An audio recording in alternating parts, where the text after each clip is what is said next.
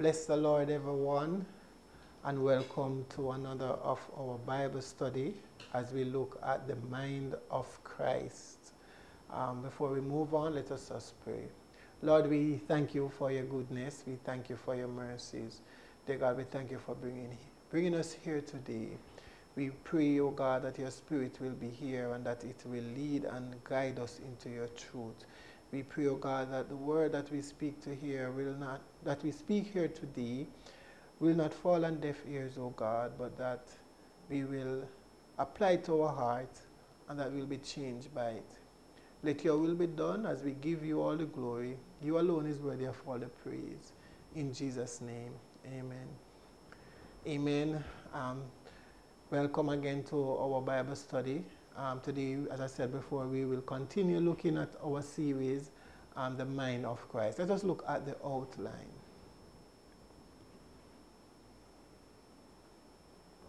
So we'll start off by looking at the parables, some of the parables of Jesus. Why Jesus spoke in parables. What is a parable? Parable we're going to look at some more in terms of a parable of the sower, the parable of the prodigal son. Time permits, we'll look at miracles of Jesus, some of his miracles. We're going to look at also the definition of a miracle and look at some of his non-healing miracles. And in detail, we'll look at the first miracle that he did. Okay, so let us continue. So what is a parable? A parable is a simple story used to illustrate a moral or spiritual lesson as told by Jesus in the gospel. We said that the parables are normally, usually concise. Now, why did Jesus speak in parable? So if we should look at the Bible definition of why the reason the Bible gave for him speaking in parable, there is actually a couple scriptures that speak to that. The first one is that the disciples said, and the disciples came and said unto him, why speakest thou unto them in parables? And he replied, and to hear those things which he hear, and to have not heard them. All right, so let us look at the scripture in Matthew 13 and verse 10 to 17. We look at that discourse between Jesus and his disciple as to why he spoke in parables. And the disciples came and said unto him, why speakest thou unto them in parables?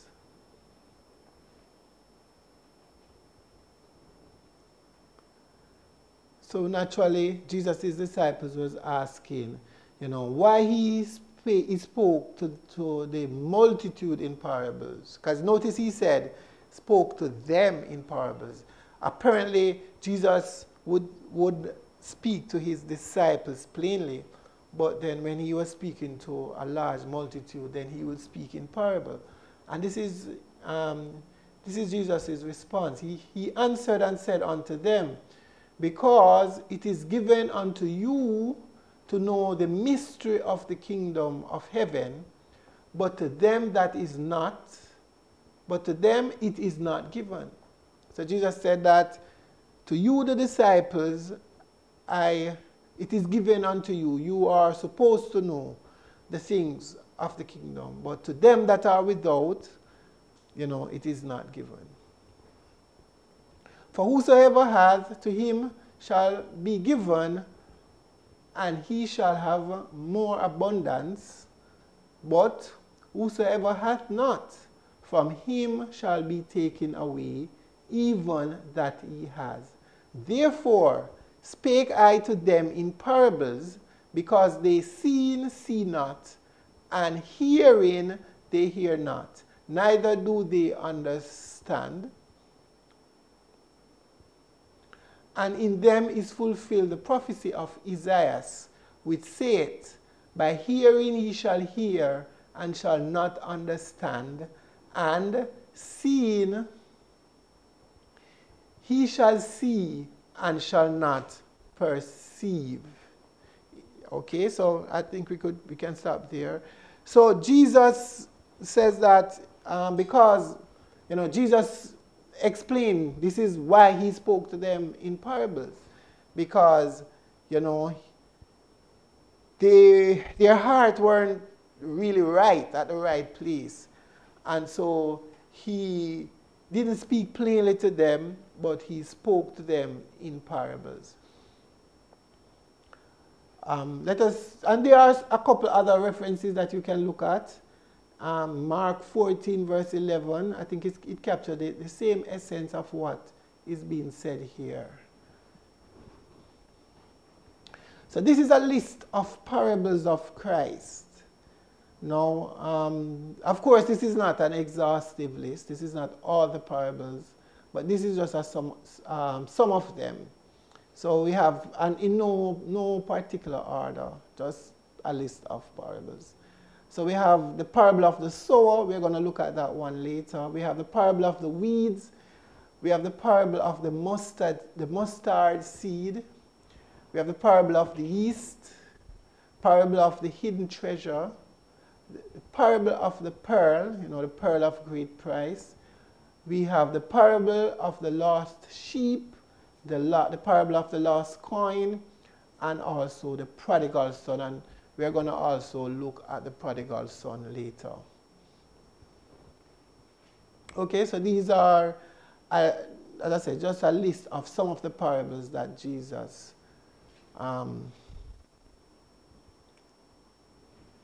used in his ministry.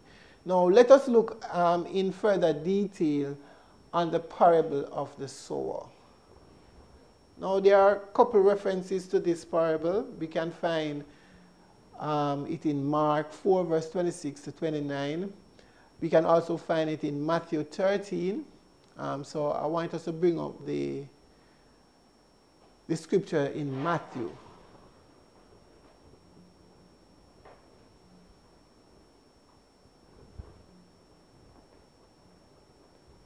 So it's Matthew 13. Around about verse 3. Verse 3, he says, "And he spake many things unto them in parables, saying, Behold, a sower went forth to sow. And when he sowed, some seed fell by the wayside, and the fowls came and devoured them up. Some fell upon stony places, where they had not much earth, and forthwith they sprang up, because they had no deepness of earth. And when the sun was up, they were scorched, and because they had not root, they withered away." 37 says, "And some fell among thorns, and the thorns sprang up and choked them." Verse 8, "But other fell into good ground, and brought forth fruit, some 100-fold, some 60-fold, and some 40-fold. And Jesus ended his parable by saying, "Who hath ears to hear, let them hear." Amen. And so this is what Jesus would have spoken to the multitude. This is what he would have said to the multitude. Now, he would have now probably take his disciples aside. In fact, if we just continue at verse 10, the writer said, "And the disciples came and said unto him, Why speakest thou unto them in parable?" We read this already. "He answered and said unto them, Because it is given unto you to know the mystery of the kingdom of heaven, but to them it is not given." Now, if we should go down to verse 18, if you should go down to verse 18, Jesus actually interpret the parable for them. So from verse 18 down to verse 23 gives you the interpretation of the parable. Now, when you read it in the Bible, it sounds as if Jesus does, gave the parable and then give the interpretation after. But then when we actually read it between the lines, we'll see that Jesus actually spake the parable to the multitude, and he gave the interpretation to his disciples. And this seems to be a trend or a pattern, something that he will do often. So he said, "Hear therefore the parable of the sower." So now he is now explaining the parable of the sower. He said, "When anyone heareth the word of the kingdom and understandeth it not, then cometh the wicked one and catcheth away that which was sown in his heart. This is he which received the seed by the wayside." Okay, and he went on to speak. "But he that received the seed into stony places, the same is he that heareth the word, and anon with joy received it. Yet he hath not root in himself, but endureth for a while, for when tribulation or persecution ariseth because of the word, by and by he is offended." And verse 22 says, "He also that received the seed among thorns is he that heareth the word, and the care of this world and the deceitfulness of riches choke the word, and he becometh unfruitful. But he that received the seed into the good ground is he that heareth the word and understandeth it, which also beareth fruit and bringeth forth some 100-fold, some 60, and some 30. So Jesus now went through and he gave the interpretation of the parable so that his disciples might know, what the parable means. And so a lot of the persons in the crowd would have now gone away, really not sure what Jesus was talking about today, because he wouldn't have explained the parable to them. Now, let us look at the interpretation that he gives. The first thing he said is that the seed is the word. The seed is the word. And that's very important. It is very important for us to understand that the seed is the ground. That the seed is the word. The seed is the word. And the soil represents the various type of heart or the various type of person that will receive the word. So the fact that the seed is the word, and I always use this illustration when I speak about this parable, it is really the word that determines what is grown. Or it is really the seed that determines what is grown. If we have a mango seed and we plant that mango seed, then we are going to get a mango tree. Well, that's very obvious. If we plant a pear seed and water it and do the necessities, then a pear tree will grow.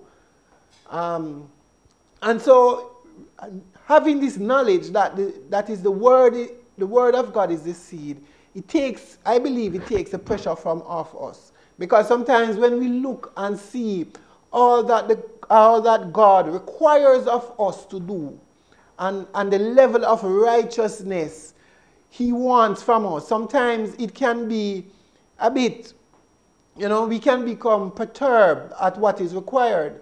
But if we can understand that it is the word that is going to bring forth these things of itself, You understand? And all we have to do is to ensure that we plant the word in our heart, as it were, and we ensure that we do the necessities in terms of watering it and whatever is required for it to grow. The word will grow of itself, you know. And so it's not necessarily through our mental effort that we are going to produce righteousness. But righteousness will be the offshoot when we sow the word of God in our hearts. And so we need to sow the word. We need to sow the word, literally sow the word in our heart. And if we do that, then the word will grow. And the offshoot, the product of that will be a life of righteousness. I often use the example and ask the question, what is the difference between a grain store and a farm? What is the difference between a grain store, like a farm store that sells seed, and a farm that plants seed? What is the difference? Well, the difference is that, well, let me start with some of the similarities. Some of the similarities is that, you know, there is a seed. There is seed there. Both of them have seed. I worked at a grain store for a while. And so when you go to a grain store, you'll find a lot of seed there. You'll find many seeds, all different type of plants. And they are there on the shelf. But what you won't find is a lot of fruit. You won't find any fruit there. Because why you won't find the fruit? Because the seeds are not planted. The seeds are on the shelf. You know, I liken that to a person who have a mental appreciation for the word. They know the word. They can quote the scripture. But guess what? It's not in their heart. They have not hide the word in their heart, but they have it in their mind. They have an intellectual understanding of the word. Now, the word does not grow in the mind. It grows in the heart.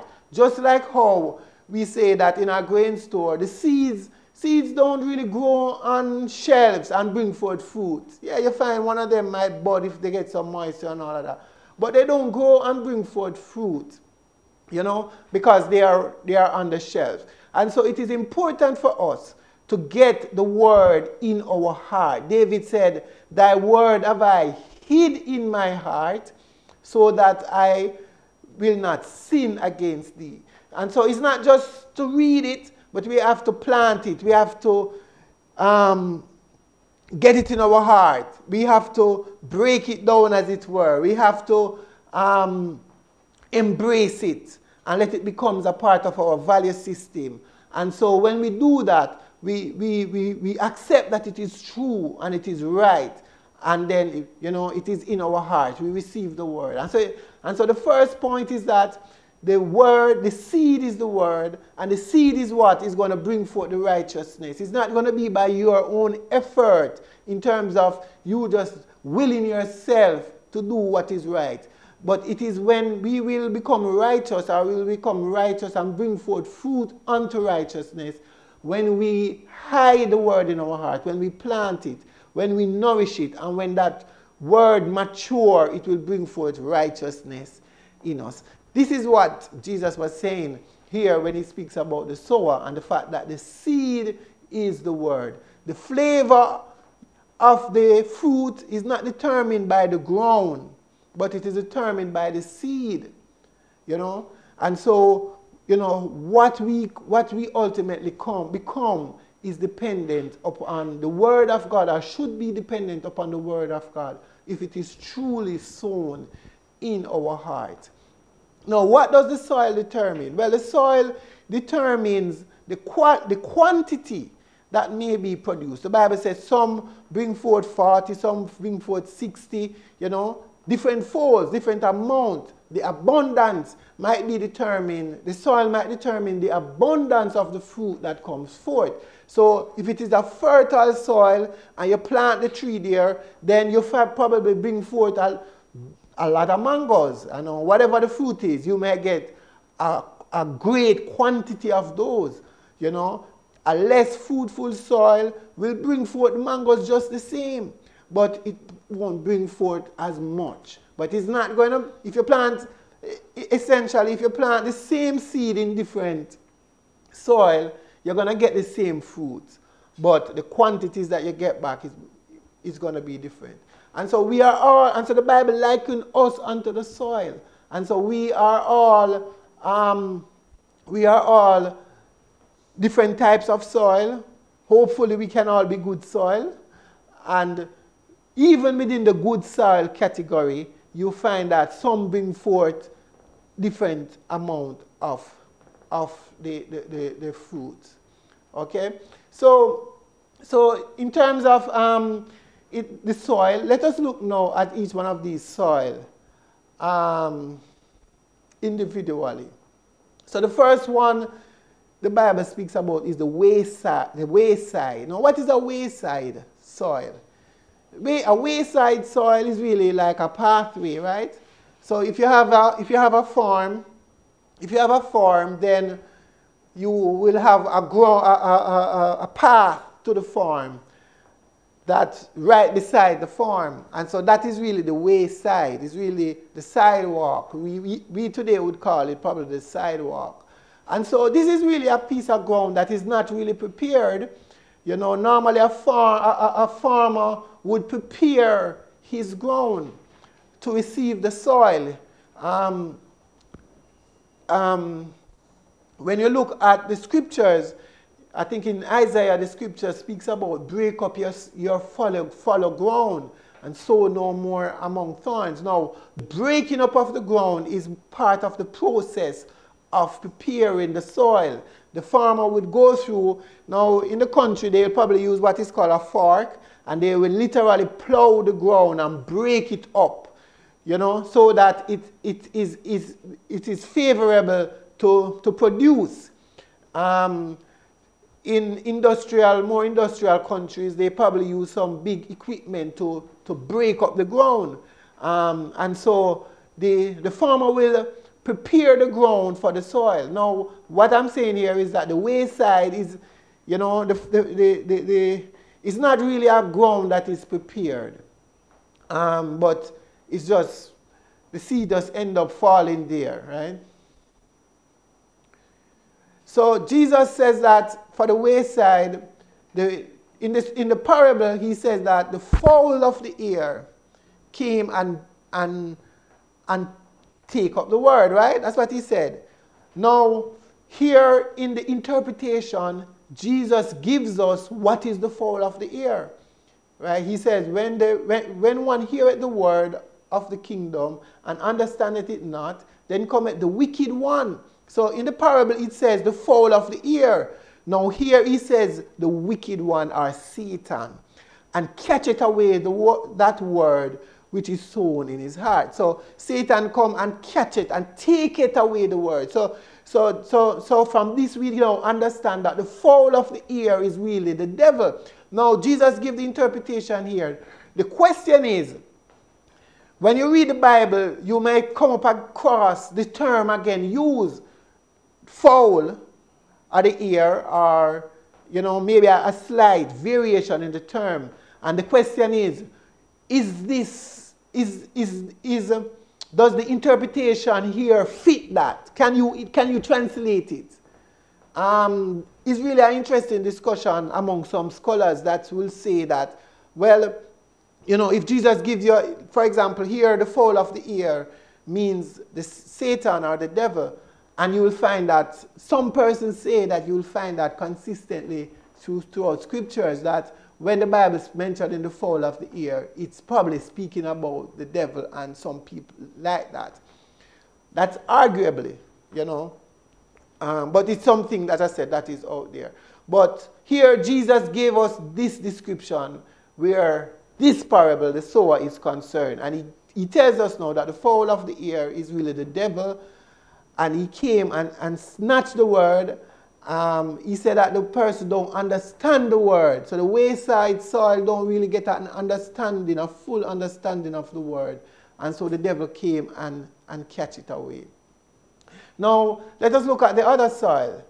The scripture says, but he that received the seed in a stony place, the same is he that heareth the word and annoyed with joy receive it. Yet he not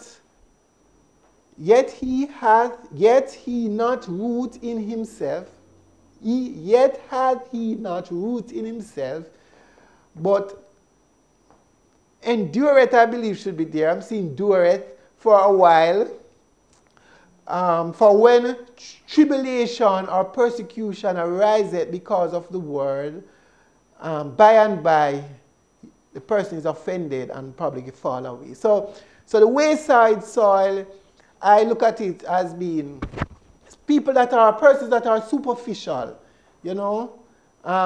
There is no root, the Bible says. There is no root in himself, has no root in himself, you know. But he will receive the word with joy, and as long as things are going well, he will continue with it, you know. But as soon as there's some hardship, as soon as there's some tribulation, that person falleth away. You know, there's a scripture in the Bible said that he that falleth in the time of tribulation is of little strength. I think that's how it goes. I'm quoting it from memory here. And so this is what is being applied here. So this person don't really have root within themselves, you know. Don't probably meditate on the word as often, you know, but it's just superficial in their approach. And the Bible says as soon as there become tribulation because of the word's sake, you know, they will fall it away. So that is for the rocky soil. There is also verse 22 says, he also that received the seed among thorns. So I think we have rocky soil there. I think we have shallow soil there, but it should be thorny. He also that received the seed among the thorns is he that heareth the word, and the care of this world, and the deceitfulness of riches choke the word, and he become unfruitful. Now, this is the one that probably troubles me the most, because the others, they will fall away. You know, the wayside, they fall away. The rocky soil, tribulation come, and you don't see them in the church anymore. Little hardship, you know, little building change, and you don't see them around anymore. COVID come, you don't see them around anymore, right? But the thorny one, they will stay. You know, the scripture says for that one, it's not that they fall away, but they stay. So they grow and they mature and they are in the church. But the Bible says that within this soil now, the word is choked. You know, the word is choked because of the thorns. And the Bible says, in the parable itself, the Bible says, because of thorns. But here in the interpretation, Jesus tells us what are the thorns. He said the thorns are the care of this world, that's one, and the deceitfulness of riches, that's another thorn. The Bible says that it will choke the word and he become unfruitful. So the tree is there, but it probably don't bring forth any fruit. Again, the scripture that I quoted earlier, it says, break up your fallow ground. And then the other part says, and sow no more among thorns. So Jesus is saying, look here, I see you sowing. The problem is not that you're sowing the word. But guess what? You are sowing the word and there are thorns there. The cares of the world is great. Now, we all have to live in this world. We all have to live in this world. And The fact that we all have to live in the world, it means that there are some things that we have to do. You know? And Jesus knows that we need to do these things. But there is a point in time when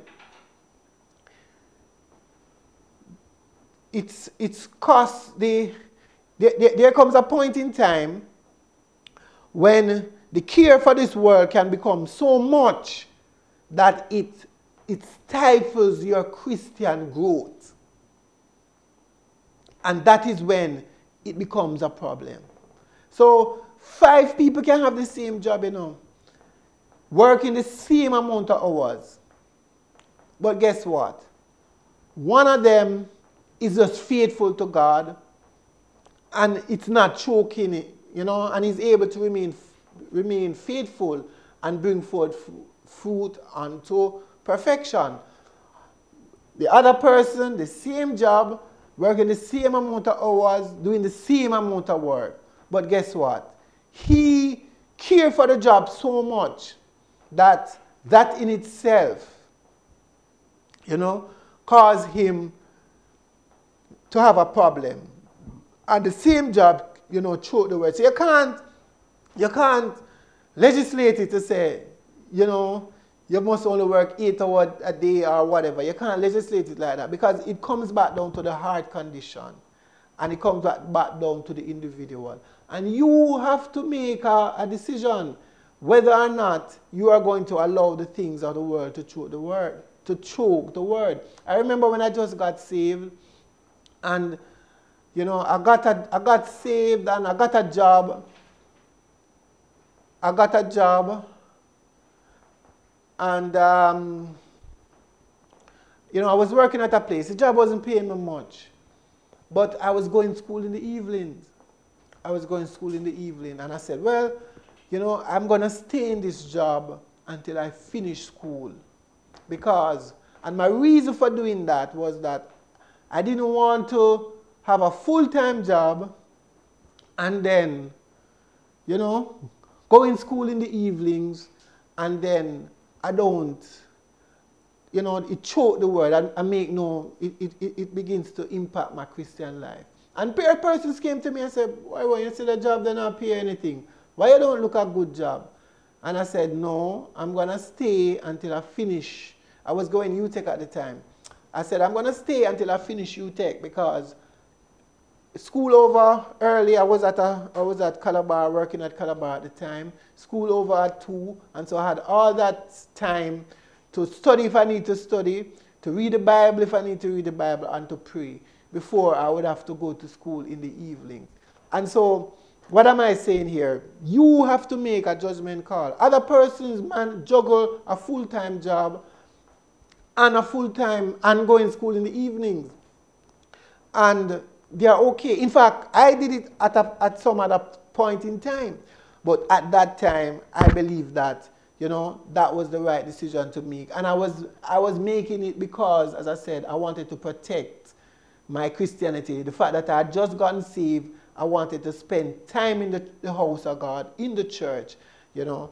And so each person have to make their own decisions as how much is too much. How much is too much? Yes, we have to live in this world, you know, and we have to learn to do some things. We may have to go to school, because we may have to learn to do whatever we're going to do for a living. We may have to learn it, you know, but we can learn some things. But again, as I say, at the same time, we can now give ourselves totally over to this, and it now choke us where it impacts our Christian growth and development.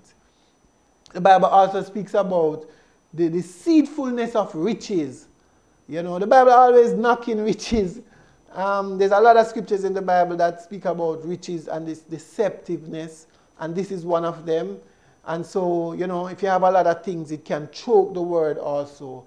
And I think another translation also puts sin in there as something that can choke the word. Okay, so that is a couple of the soil there. We look at the wayside soil, we look at the rocky soil, and we look at the thorny soil. The next soil that we're going to look at now is the good soil. Now, verse 23 speaks about the good soil. But he that receiveth the seed into the good ground is he that heareth the word and understandeth it, which also beareth fruit and bring forth fruit, some 100-fold, some 60, and some 30. So let us read it again. We want to just be careful here what the Bible said about the good soil. It says that the seed unto the good ground is he that heareth the word and understandeth it. So that is important. We need to understand the word, understand what God is saying, understand what the preacher is saying, understand what the word of God is saying. So you have to understand it. The Bible says, which also beareth forth fruit. So what it doesn't say here is that, yes, this is a ground that doesn't probably have a lot of thorn in it. You know, that is taken for granted. It's also a ground that don't have, it's not a stony ground, it's not a rocky ground, it's certainly not a wayside ground, you know, but it's a good ground. And the Bible says the person understand, which also beareth fruit and bringeth forth fruit, some 100-fold. Some of us is going to bring forth 100-fold, some is going to bring forth 60, and some is going to bring forth 30. But all of these ground are, for the good ground, all of these amount is perfectly acceptable to God. You know, so don't watch a next man. That's why, you know, there's many scriptures that speaks about that. He that compareth himself, you know, among himself is not wise. Don't look at a next person. Maybe you are just a 30 ground person, maybe. Or maybe you can only produce 30 based on the type of soil that you are. Don't watch that. As long as you are bringing forth fruit, you know, that is what is important. Now, the question is, and the first time I read this parable and I wasn't saved, I said, boy, what if I'm a wayside soil? You know, or what if I'm a rocky soil? What if I'm a thorny soil? And it bothered me for a while, you know, but I come to the understanding that I believe that we all can be good soil. I believe every single one of us has the potential to be good soil, right? Every single one of us also have the potential to be any one of these soil. So we can be a wayside soil. We can be a rocky soil. We can be a thorny soil. And of course, we can be a good soil. The type of soil that you are is totally dependent on you, I believe. You know, I don't believe anybody just born being a rocky soil and they're just going to be a rocky soil for the rest of their life. No. Everybody can be saved. Everybody can live for God. Everybody can produce fruit unto righteousness. You know, we all have the potential to be a good soil. But, you know, it does come back down to the decisions that we make, the things that we are willing to do and not do, how we treat the word, how we treat the things of God. Okay? So that is the parable about the sower. It's a very basic parable, but I believe there is a lot of truth there. And, you know, I think it's last week I said we are to find ourselves in the scriptures. Well, for here, you can examine yourself honestly and say, okay, which one of these soil am I?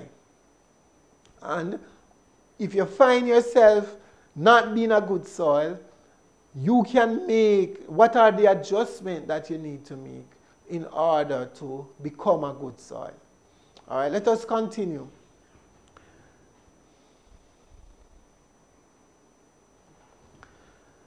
So the next thing we want to look at, is the prodigal son. Let us turn to Luke 11 verse 15. Sorry, Luke 15 verse 11 to 32.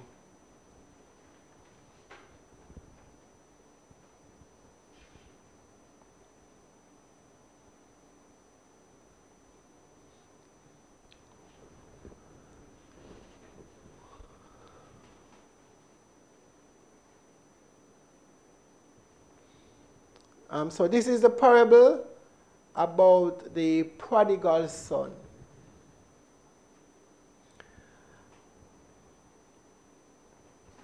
And he said, a certain man had 2 sons.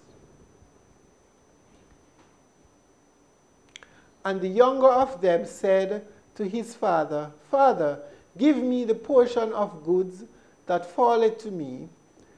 And he divided it unto them. And not many days after, the younger son gathered all together and took his journey into a far country, and there wasted his substance with riotous living. And when he had spent all, there arose a mighty famine in that land, and he began to be in want. And he went and joined himself to a citizen of that country, and he sent him into his field to feed swine. And he would fain have filled his belly with the husk that the swine did eat, and no man gave unto him. And when he came to himself, he said, How many hired servants of my father hath bread enough and to spare, and I perish with hunger? I will arise and go to my father, and will say unto him, Father, I have sinned against heaven and before thee, and am no more worthy to be called thy son. Make me as one of thy hired servants. And he arose and came to his father. But when he was yet a great way off, his father saw him, and had compassion, and ran, and fell on his neck, and kissed him.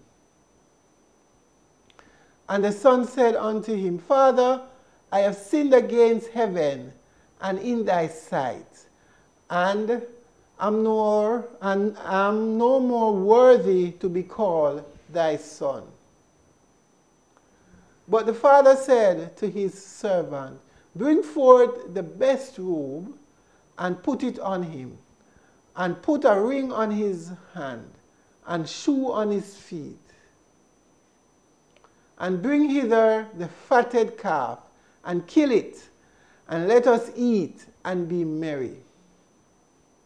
For this my son was dead, and is alive again. He was lost, and is found. And they began to be merry. Now his eldest son was in the field, and as he came and drew nigh to the house, he heard music and dancing. And he called one of his servants and asked what these things meant. And he said unto him, Thy brother is come, and thy father has killed the fatted calf, because he has received him safe and sound. And he was angry, and would not come in. Therefore came his father out, and entreated him. And he answering said to his father, Lo, these many years do I serve thee, neither transgress I at any time thy commandment. And yet thou never gavest me a kid, that I might make merry with my friend. But as soon as thy son was come, which has devoured thy living with harlots, thou hast killed for him the fatted calf. And he said unto him, Son, thou art ever mine, and all that I have is thine. It was meet or desirous that we should make merry and be glad, for this thy brother was dead, and is alive again, and was lost, and is found. All right. So that is the parable of the prodigal son.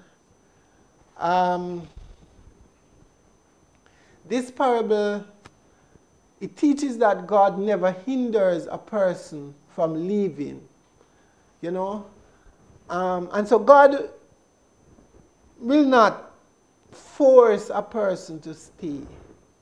All right, as I said before, this is a parable. A parable is a story that is told that has spiritual truth that are hidden, right? Now, you know, we said Jesus would not necessarily hinder an individual from leaving, but he will always open for the person to return. That is the characteristics, you know, that's how God operates. The backslider must realize their tragic condition and come to a decision. Now, a decision must be reached before the return journey. Now, oftentimes I use this parable when I'm teaching repentance, because this parable has all or most of the elements or the components of repentance. What are some of the components of repentance? Some bright scholars can just type it into the chat. What are the components of repentance? So, you know, in no specific order, we have acknowledgement of sin. We have contrition of sin, or being sorrowful for sin. We also have, we said contrition. We also have a decision to forsake sin. That is also important for repentance. You have to make a decision to forsake sin. There is also what is called restitution. All right? And there is I'm not sure which one I'm forgetting now, but there are 5 of them that we normally look at. 5 elements of repentance, right? And as I said before, this parable has in most of them, if not all. Now, so the parable, as I said, it has the element of repentance. Where do we find, let us look and tell me, or you can let me know, where do we find the component that speaks to acknowledgement of sin? Somebody can type that quickly in the chat. What part of this parable speaks to acknowledgement of sin? Well, I believe when he said, the Bible says that he came to himself, right?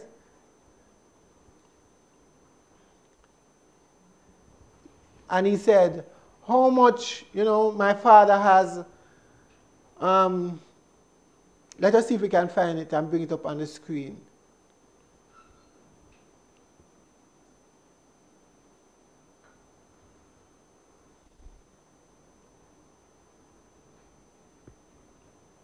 So, as I said, acknowledgement of sin is very important. And it's probably the first step in coming to the Lord.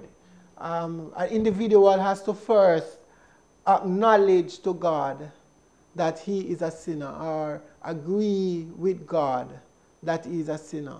You know, if the person doesn't see himself as a sinner, then the person will not see a need for God. You know, because yes, we know that there are several things that God does for us, physical things, but one of the biggest things that God will do for us is to provide salvation. And that is one of the things that he probably, not probably, he alone can do that for us, provide salvation. But before God can provide salvation, and before man can recognize his need for salvation, he must first acknowledge that he's a sinner and see himself as a sinner. You know, sometimes this is not just totally up to an individual. You know, the Bible says that it's the goodness of God that leadeth a man to repentance. You know, and sometimes even this is also a work of the Spirit acting upon the individual, saying to the individual, yeah, you know, look at how you're living. You know, this cannot be right. And the person come to a place where he acknowledged that what he's doing is wrong, the things that he's doing is wrong, and his need for salvation. You know, and so that's the first step towards God, recognizing that you are a sinner. And here we find the prodigal son recognize, you know, where he was. He says, and when he came to himself, you know, often, you know, this scripture can apply to a lot of us and decision to serve God. It is a moment in time when we came to ourselves. You know, the Bible says, he said, how many hired servants of my father's have bread enough to spare? Yes, so for this parable, it was about bread and all of that. But for us, coming to ourselves is about acknowledging that we are sinners before God. Acknowledging that the way that we are living was wrong. And even after we get saved, you know, the elements as we live for God, there is sometimes need for us to repent again. You know, and again the elements of repentance come into play. You know, where you are convicted about a thing, you know, the Spirit of the Lord will convict you about it, and you go through all the cycle of repentance again. So the first one is, I'm not going to go through all of them, but one of them is certainly acknowledging that you are a sinner. Another important element in repentance is, you know, contrition for sin. Contrition really means being sorrowful for your sin. You know, the Bible says that godly sorrow for sin worketh repentance, but the sorrow of the world worketh death. And so it's not just when the Lord gives you a conviction, or, you know, as sinners, or even as Christians that are saved and probably fall in sin, one of the things that is important for us is to have contrition or be sorrowful. And we see that element playing out here also. The Bible says the prodigal son said to his father, you know, I will arise and I will go and I will say to my father, I'm sorry, and all of that. So there was contrition there. You know, he was sorrowful for his sin, right? Then another element of repentance, so we talk about acknowledging that you're a sinner. We spoke about being sorrowful for your sin. But all of that is not going to be enough if we don't make a decision to forsake sin. That's also an important element of repentance. The Bible said in Proverbs that he that hideth his sin shall not prosper, but he that confesseth and forsaketh, that man shall be blessed in his way. You know, so it is important for us to make a decision to forsake sin. And we see the prodigal son, he did that. You know, the Bible said he said, you know, I will arise and I will return to my father. He make that decision. Unsaved, if you are listening and you're unsaved, you have to actually make that decision. A lot of times, you know, our own conscience tell us that the way that we are living is contrary to God, and that God is not pleased with our lives, you know, but we continue in it. But here, the prodigal son is, he made a decision. He made a decision to forsake sin. He made a decision to forsake sin. And we should also, you know, if you are living outside of Christ, you know, if you have not received the gift of the Holy Ghost, if you are not saved, then, you know, you should also consider giving your life to the Lord, making that decision to forsake sin and to come and live for God. So that is the third element of repentance. The next one that I was forgetting is confessing your sin. And so you have to confess your sin. Now, who do you confess your sin to? You confess your sin to God. The scripture said that in Psalms 51 that, you know, David said, against thee only have I sinned and done this evil in thy sight. And so because it is God we sin against, he is the person that we should really repent to, and not to man. I mean, I'm not saying you can't share with a brother a fault that you have that you probably want him to help you pray for. But in terms of confessing and getting forgiveness for your sin, you know, you have to do that to God.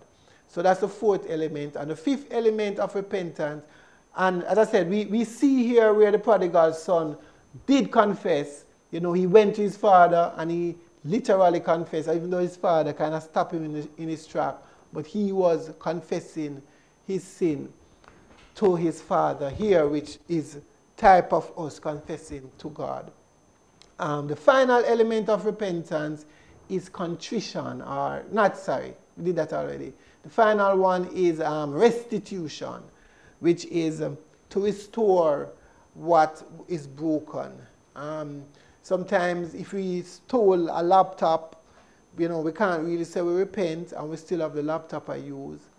You know, we have to return it and tell the person that, you know, we took it, but we are, you know, we are returning it to you.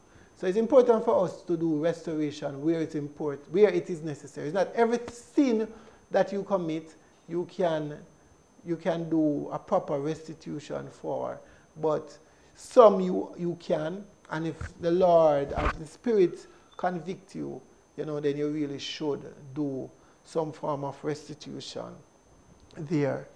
Now,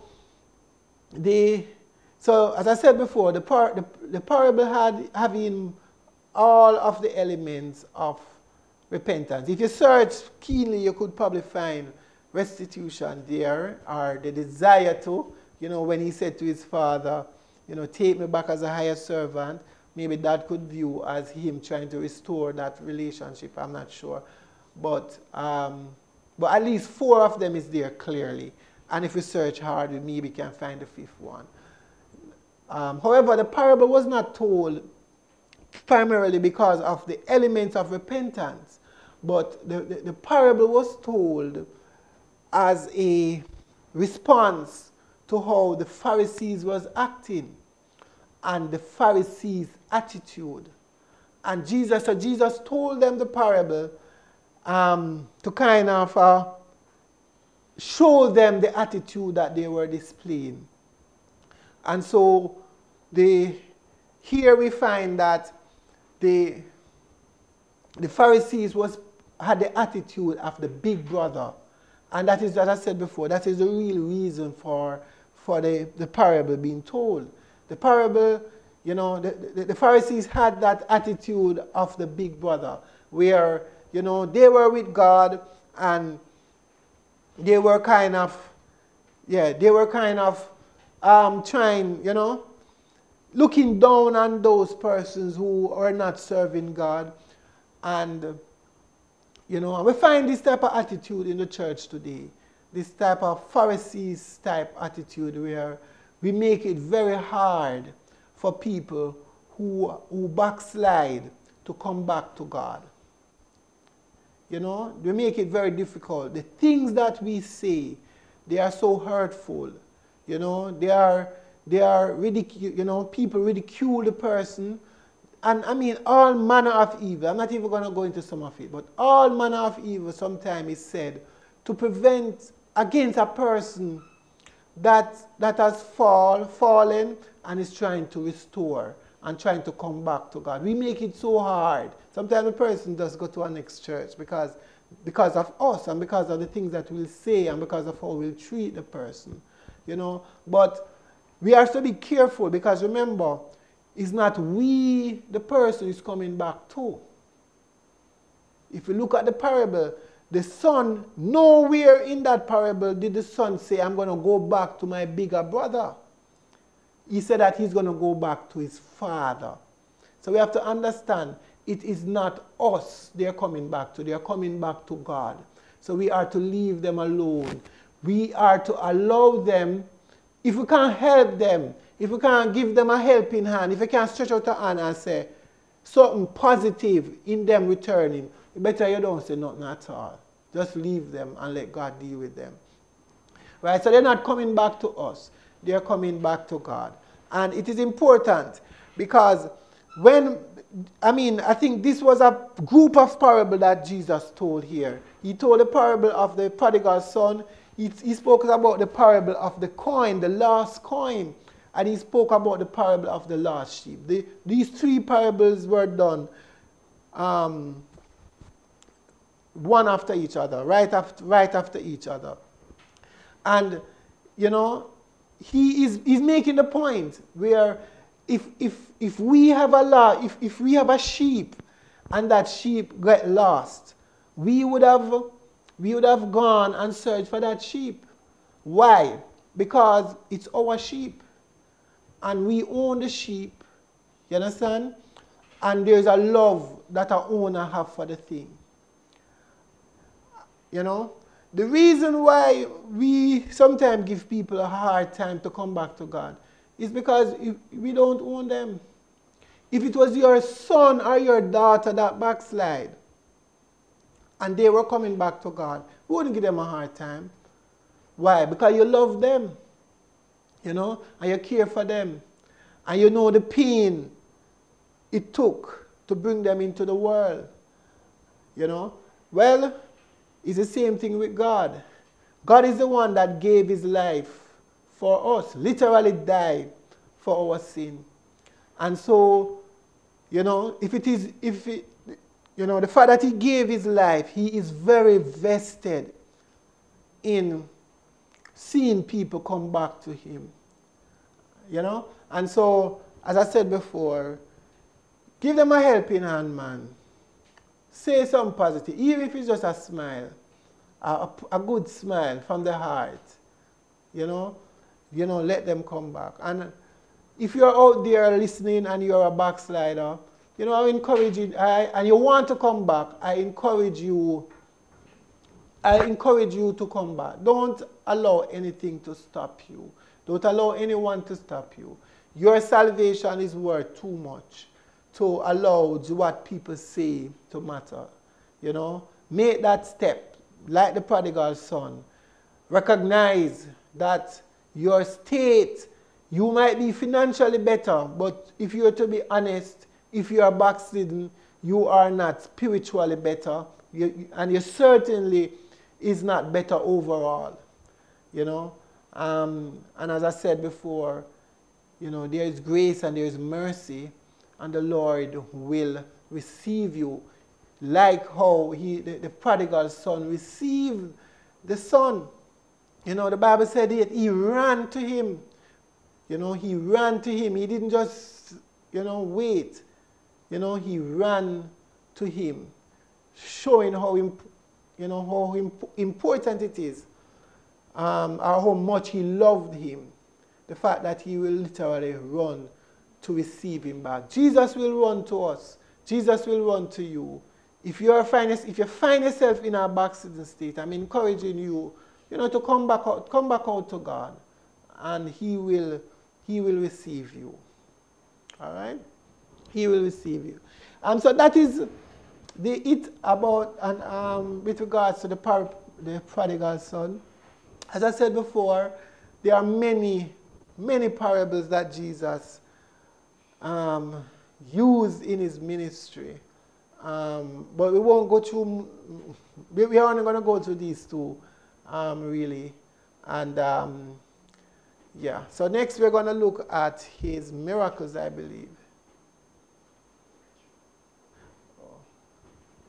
Yes.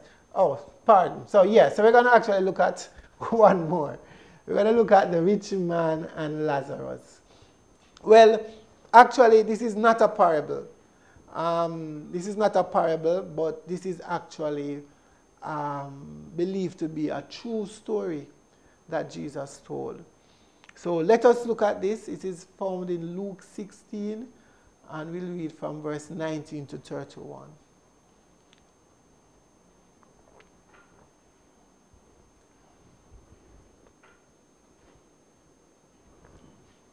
So that's Luke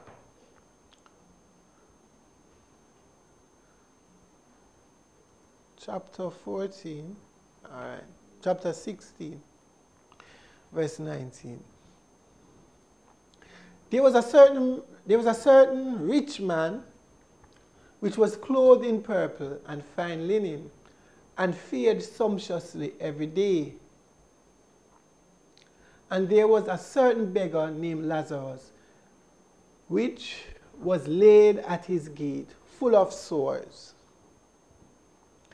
and desiring to be fed with the crumbs which fell from the rich man's table. Moreover, the dogs came and licked his sores. And it came to pass that the beggar died and was carried by the angel into Abraham's bosom. The rich man also died and was buried. And in hell he lifted up his eyes, this is the rich man now, being in torments, and seeth Abraham afar off, and Lazarus in his bosom. And he cried and said, Father Abraham, have mercy upon me, and send Lazarus, that he may dip the tip of his finger in water and cool my tongue, for I am tormented in this flame. But Abraham said, Son, remember that thou in thy lifetime receivest thy good things, and likewise Lazarus evil things. But now he is comforted, and thou art tormented. And beside all this, between us and you, there is a great gulf fixed, so that they which would pass from hence to you cannot, neither can they pass to us that would come from thence. Then he said, I pray thee, therefore, Father, that thou wouldest send him to my father's house. For I have 5 brethren, that he may testify unto them. So just as a case in point, you see how specific it is here. It's not a parable, but it's really a true story. And the man literally died, and the man is saying that he had 5 brethren that left, that is there. So he said, For I have 5 brethren, that he may testify unto them, lest they also come into this place of torment. Abraham said unto him, They have Moses and the prophets, let them hear them. All right, so, and he said, Nay, Father Abraham, but if one went unto them from the dead, they will repent. And he said unto him, If thou hear not Moses and the prophets, neither will they be persuaded. though one rose from the dead. All right, so let us quickly look at this parable. Just a few things I want to highlight here from the parable. I'm calling it a parable, from this story. So the first thing I said before is that the account of the rich man and Lazarus is not a parable, but is a true story. That's what we believe. There are some folks that believe that this is a parable, but others believe that it is not. One of the reasons why folks don't believe that this is a parable is because, one, there is names that are being used here. Notice, if you notice, most of the other parable, there is no names that are used. You know, the Bible says a sower, you know, a certain man. You know, he doesn't normally use names in the parable, but here he specifically talk about, he give the name, he talk about a rich man and Lazarus. Lazarus is the name of a man, you know. So this is one of the reasons why a lot of folks don't believe that this is actually a parable. And even in the start of it, you know, he didn't say it was a parable, and you know, he spoke as if it was a true story. So some of the things we want to highlight from this parable is that to the Pharisees, man's riches was a sign of divine favor, while the beggar poverty indicate contempt or God's contempt. So this was a view that the Pharisees had, and so that's why hearing this story really resonated, or should have resonated with them, because it was so contrary to what they believed, because they believed that the man's riches was a sign of divine favor. And even in today, and that type of attitude is coming back into play, where, you know, a person said that they are rich and they ascribe it to God's blessing. Now, the truth is that God's blessing can make you rich, but there's also a lot of rich persons that are rich, and it's not God that really grant them these riches. And it's not, let me say that again, it's not because they have favor with God while they are rich. There are a lot of folks that God despises, but they are rich. And there are a lot of persons also that are poor financially, but are rich when it comes to the things of God. Now we need to understand that it's not because the man was rich why I'm going to hell. You know, it's not because he was rich. And it's not because Lazarus was poor why he went to heaven. You know, but the man would have gone there because of his lifestyle, and because, you know, his riches clearly to him was like an idol, you know. But Lazarus, though he was a beggar, obviously he made it right with God and was able to make it into eternal life. So as the scripture says, so it was that the beggar died and was carried by angel into Abraham's bosom. The rich man also died and was buried. Now, we believe that this gives us some insight as to what happens after we die.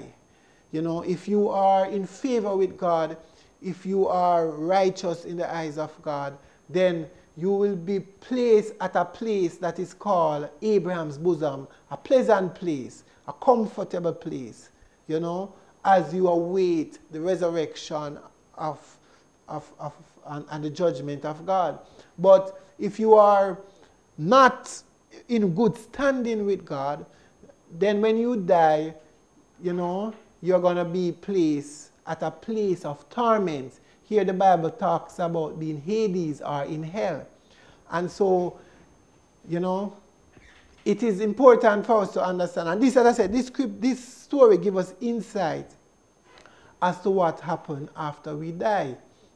Now, and there are some things here in this story that we don't really see anywhere else. Like for this, the Bible said he lifted up his eyes and saw Abraham's afar off. So he was conscious. A lot of folks debate that point, whether you're going to be conscious after you die. But here the scripture gives us some insight there.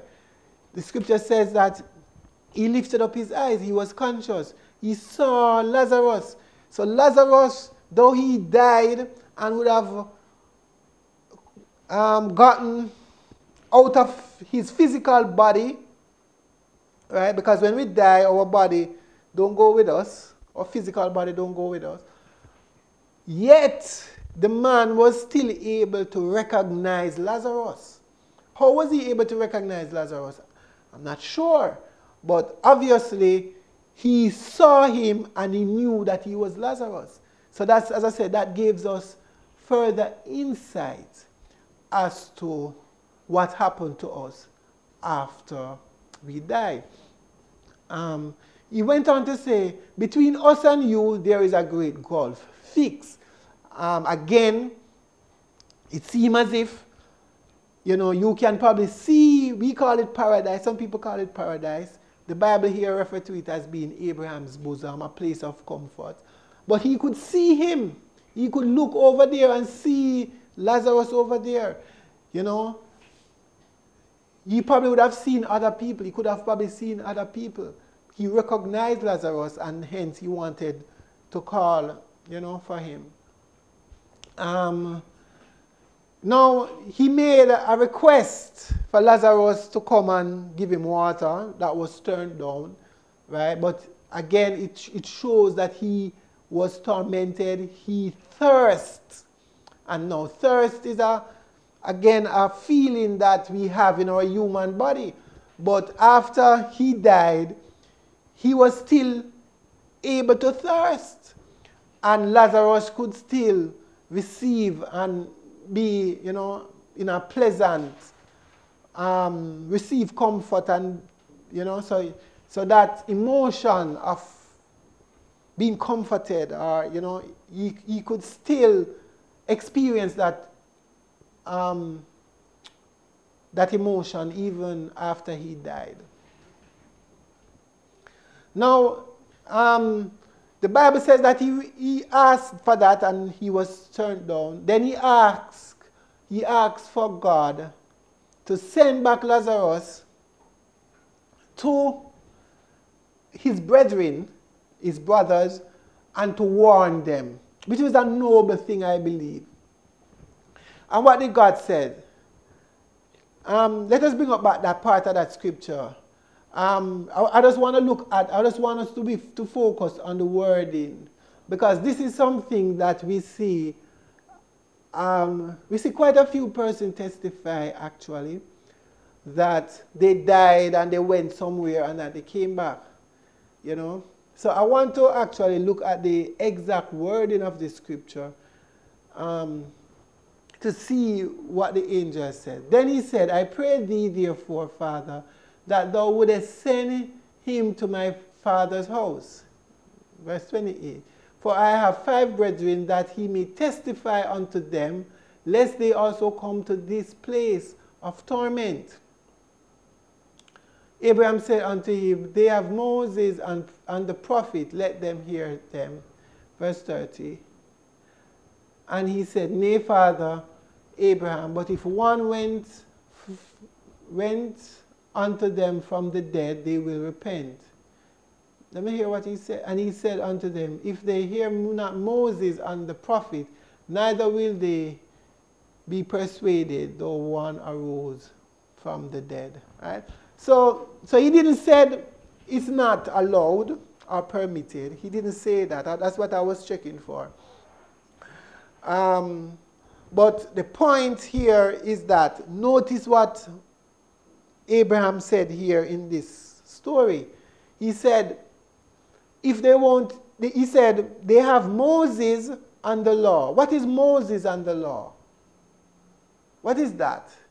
Is he talking about the physical Moses? No. He's talking about the book of Moses and the law. So the angel was saying, look here, they have the Bible. They have the Bible. And the man said, well, look here, if someone come back from the dead and tell them, they would more likely to hear. That's what the rich man was saying. The rich man was saying, if someone comes back from the dead and say it, then they would more likely to hear. And Abraham disagreed and said, look here, if you don't hear the Bible, then you're not going to believe, even if somebody come back from the dead. You know what that tells me?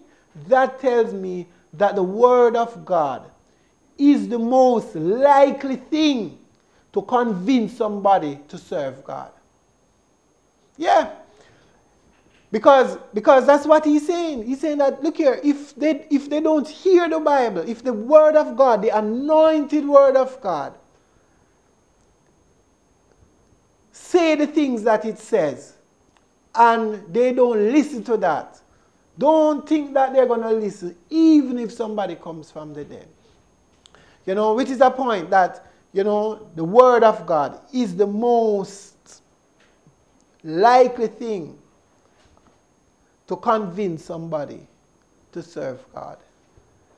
Right? Let us continue. So I think that is this parable here. As I said, the truths, there are some truths here that we discussed that I believe, not parable, story. You know, there are some truths here that we discussed that I believe, you know, it was very insightful as to what will happen after we die. All right, so quickly, we're going to look at miracles. Now, what is a miracle? Before you turn to it, all right, what is a miracle? All right, what is a miracle? In your own words, I want you to tell me what is a miracle. Most of us have a miracle done in their lives. I have a miracle that the Lord did in my life. And I said, most of us can point to at least one. And I want you to understand that one of the biggest miracles that we receive from God is when He fills us with the Holy Ghost. That is a marvelous miracle. And if you don't have the Holy Ghost, you know, He can do the same for you. So let us look at the definition of miracles. So this is as defined by the Oxford Reference Dictionary. And it says that a miracle is an extraordinary and welcome event that is not explicable by natural or scientific laws. Explicable here does mean explainable. By natural or scientific laws, and is therefore attributed to a divine agency. So that is a miracle. Basically, anything that goes against the laws of nature. Is healing a miracle? Is healing a miracle? Give it some thought. Because remember we said a miracle is an extraordinary and welcome event that is not explicable by natural or scientific laws. So I would say yes and no. Yes, healing can be a miracle, but it's not all healing is a miracle.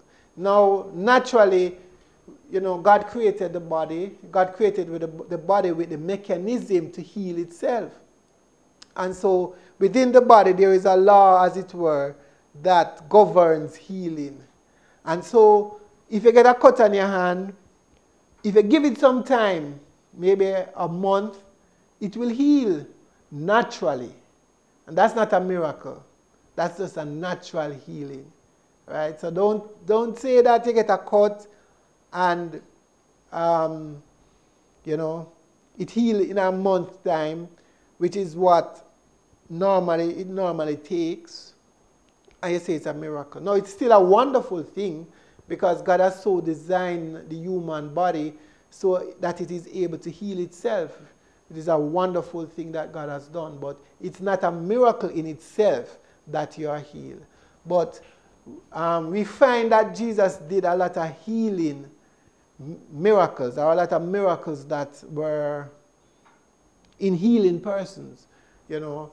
So, but yes. So yes and no. So naturally the body heals itself, but there can be a miracle where God bypass the mechanism in the body that is governed healing and just do it. And one of the characteristics of divine healing is that it is instant, you know. Even though because as I said, the body heals itself. So one of the characteristics of divine healing is that it's instant. But we find a couple cases in the Bible that was miraculous and it wasn't instant. You know, as I said, time won't allow us to look at a lot of these, you know, but we're going to look at a couple miracles here. So don't quote me on this. I believe there are 37 miracles. Jesus did about 37 miracles in total that is recorded in the scriptures. As I say, I believe, I just did a quick search for that. I didn't check it myself.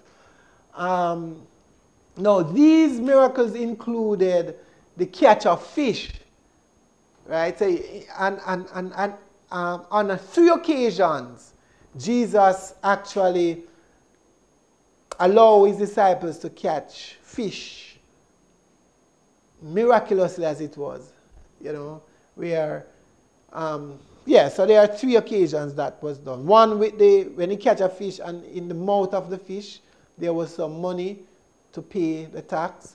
And then there were 2 where his disciples was fishing all night and didn't receive, and was unable to catch any fish, you know.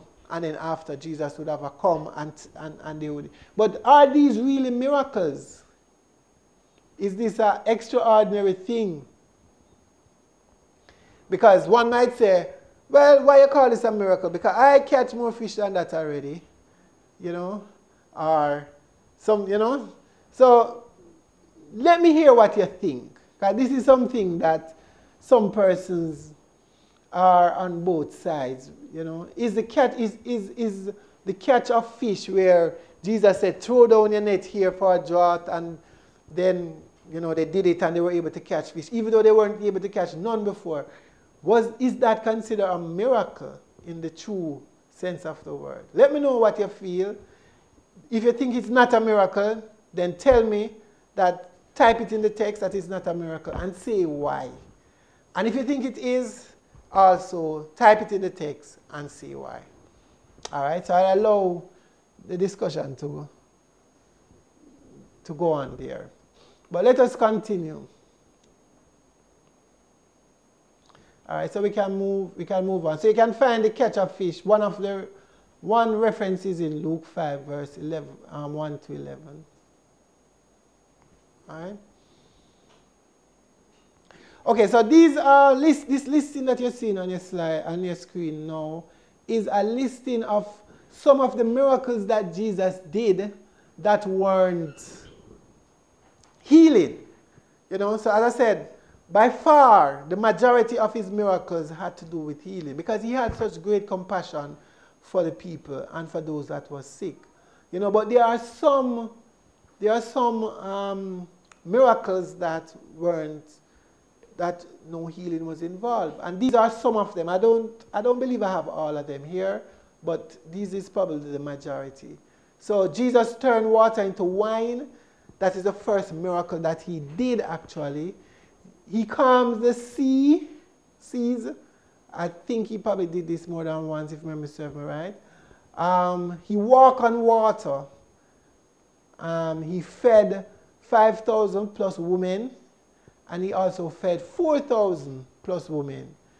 Then there is the miracle temple tax in the fish, or the temple tax that, you know, was needed.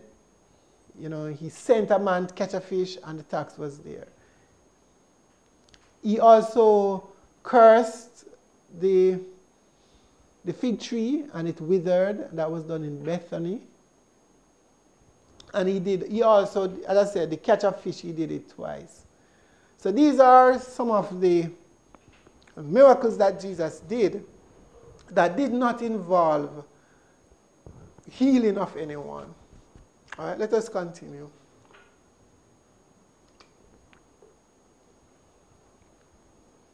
So the first miracle that Jesus did, John, let us look at this one.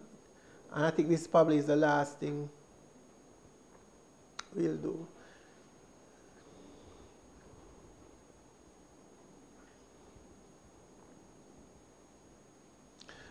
So on the third day, there was a marriage.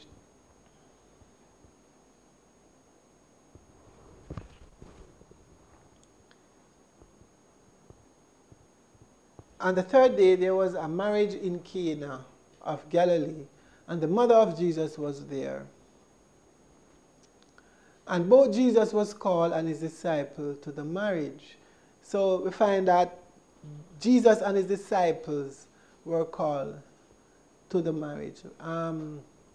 Person believe that the reason why Jesus and his disciples were, the reason why Jesus was called was because Mary, Jesus' mother, may have known the person that was getting married. And so that is why an invitation was extended to Jesus. And that Jesus would have probably brought his disciples.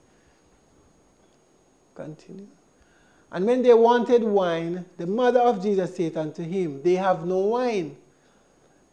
Right? Now, I find this very interesting that Jesus' mother came to him and said, they have no wine.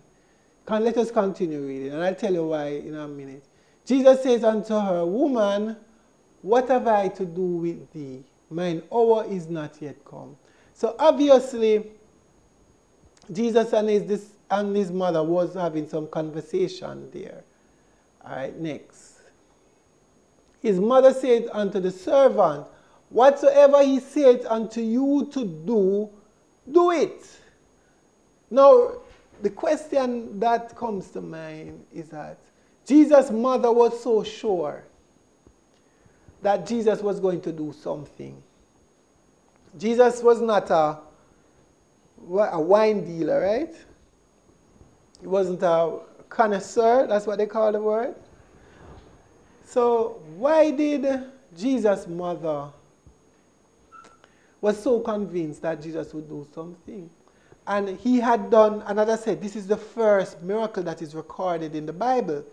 And the writer said this was his first miracle. So, you know, I can't explain her faith. I can't explain why is it that she had so much faith that he was going to do something. If he has never done it before, if he has never done a miracle before, you know, she had so much faith in him that he was going to do something, you know. And the Bible said it was the first miracle that Jesus did. And anyway, let us continue.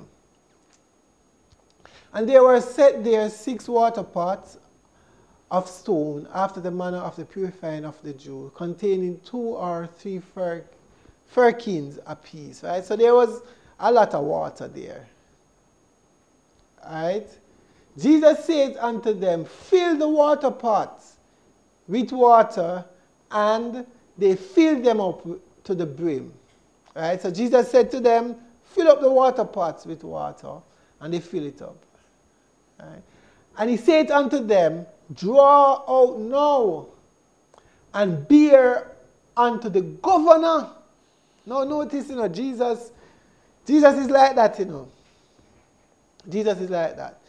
He said to give it to the governor. He didn't say give it to the servant. He didn't say, there were so many other folks there. Jesus looked for the biggest one, the one that if you go give the governor water instead of wine, it would be the most embarrassing. I mean, you could just give a next person, right? Wouldn't have been so bad. But Jesus looked for the worst, as it were, the highest rank, one of the high rank person that was there. I'm not sure if the governor was the highest, but one of the high rank person that was there. Jesus went, said that, draw out the water, it was water at the time, and give it to the governor. Now this took great faith. Because remember, it was water that they pour in the pot. Right? So it took great faith for the servant to draw the thing out with water, not tasting it before, and just bring it to the governor and expect that it would be wine. And that is what faith is. Faith is, as somebody say, is putting on the pot, upon the fire, and you don't have what is going to go in it. Faith is, one person testified that they buy car tires and they don't have the car. That is faith, right? Faith is doing the thing in anticipation that God is going to do his part. That is going to make it make sense. Now,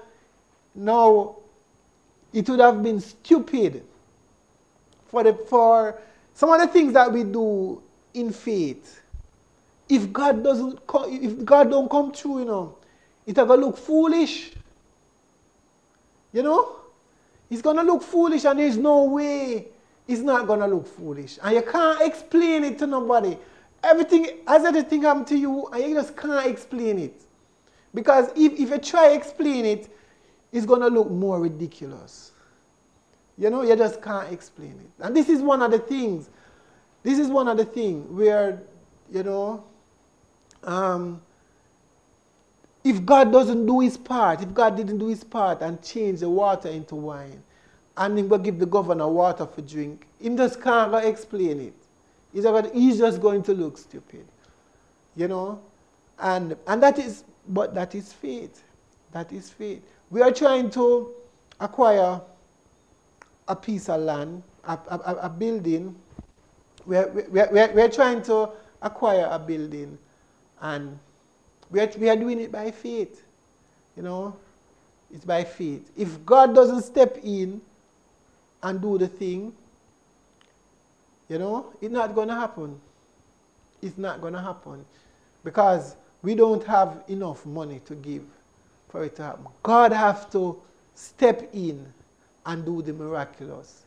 And just like how it kind of looks stupid, where if the governor, if the servant draw the water out and bring it, and God didn't do his part, they would have looked foolish. Even so with us, if God don't step in and do the thing that he say is going to, do a miracle for us to acquire the place, then it's going to be hard for us to explain it, But that is what faith is. That is what faith is. And when you step out in faith, you have to just step out in faith and believe that God is going to do the rest. And so, continue. And he says unto them, go ahead. Next. When the ruler of the feast had tasted the water that was made wine, and knew not whence it was, so she didn't know where it came from. But the servant which drew it knew. The governor of the feast called the bridegroom and said unto him, every man at the beginning does set forth good wine. Now what is good wine? And when man has well drunk, then that which is worse. Thou hast kept the good wine until now. So the governor was saying that this wine that I'm drinking now tastes much better than the wine that you gave me before. And, why you do that? People normally do the opposite. Now, there are some things that we could infer from that, but we're going to leave that alone. Let us go back to the slide.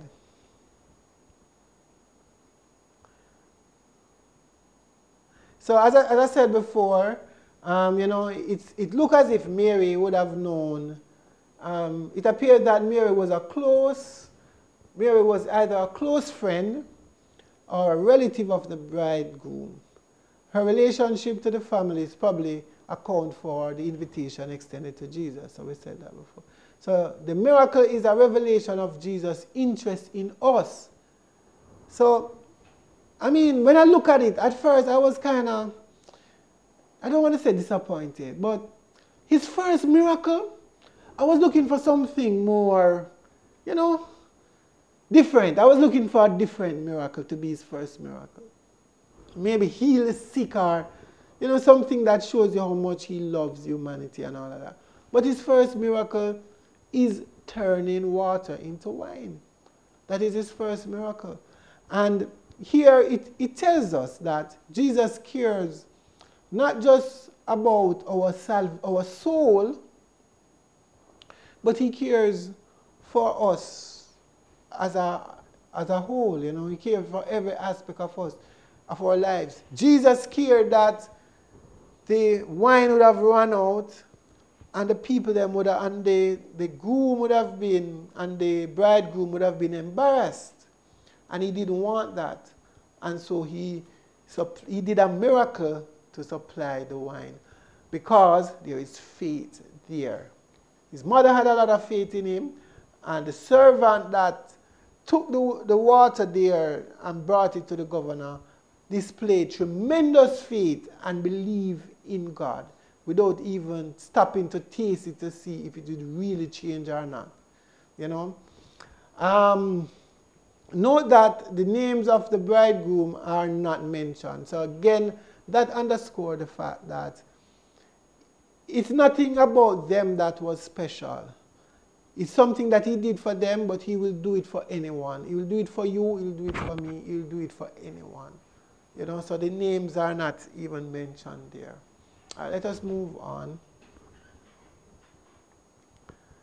The miracle is a sign of the purpose of Jesus coming into the world. He came to transform and to transfigure. Just like how he transformed the water into wine, right? Even so, you know, he came to transform our life from sin to righteousness. The miracle showed Jesus' method of working. So this miracle, the first miracle, it shows his method of working. So the water became wine with the aid of human hands and divine authority. So that is how a lot of Jesus' miracle is done. Human play a part in it, and then divine authority. Notice when he raised Lazarus from the grave, there was also a component. This principle was at work here: human intervention and divine authority. Someone had to roll away the stone. Even, I believe it was even before he raised Lazarus from the dead, someone had to roll away the stone.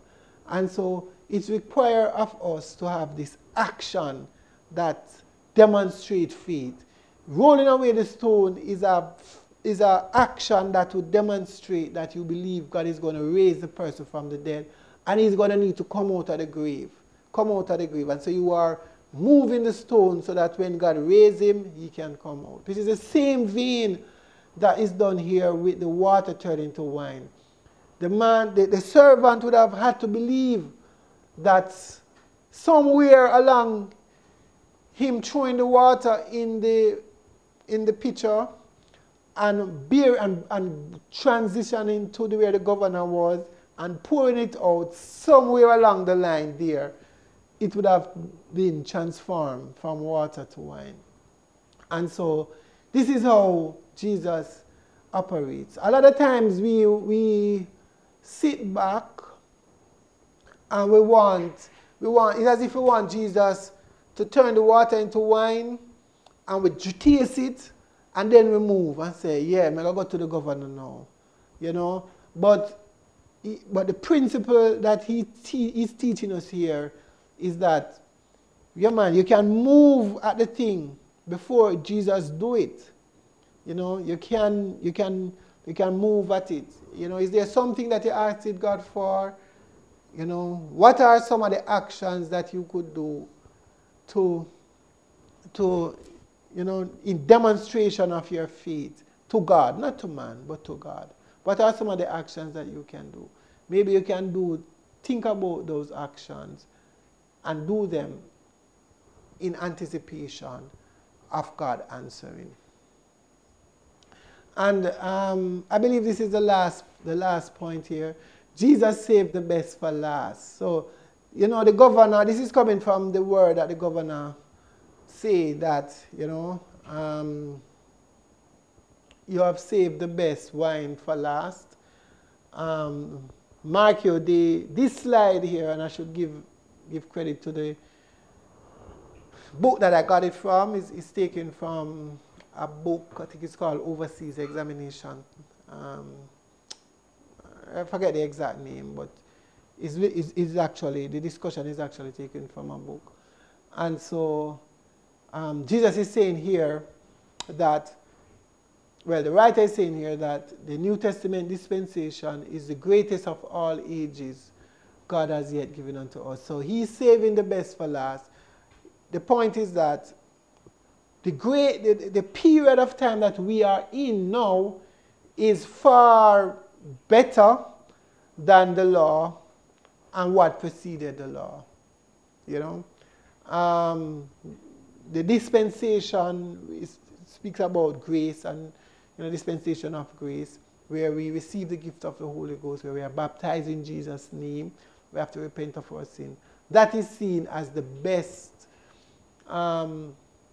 dispensation to date, you know, that you are in. All right. All right. So that is it for today's lesson. As I said, I hope you would have get some truth from what was discussed here today.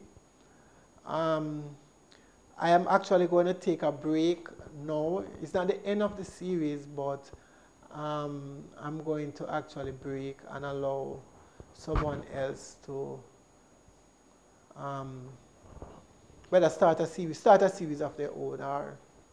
So I won't be here next week. So you know, it was good being here and discussing the scriptures for these couple of weeks. And you know, as usual, my prayer is with you, and I pray that you will also pray for me and for each other.